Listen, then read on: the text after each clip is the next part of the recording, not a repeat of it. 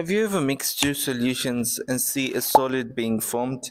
Well, this is what we call precipitation. Formation of solid when two solutions are mixed. How can we know which solutions form a solid? For that, we will classify the salts into two, soluble and insoluble.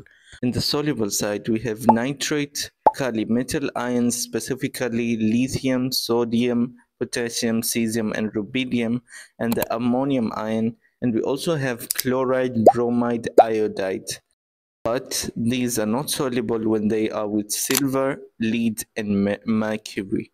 Sulfate salts are also soluble except BaSO4, PbSO4, Hg2SO4, and CaSO4.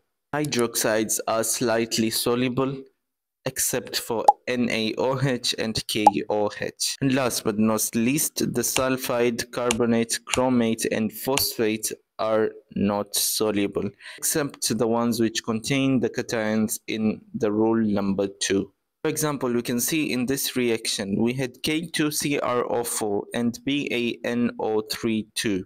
Now we can see that the solid was formed because CrO4, also known as chromate, is not soluble, so it will create a solid. But the potassium and nitrate created a solution because they are soluble. Now stay tuned because in the next video we will deal with how to write this equation.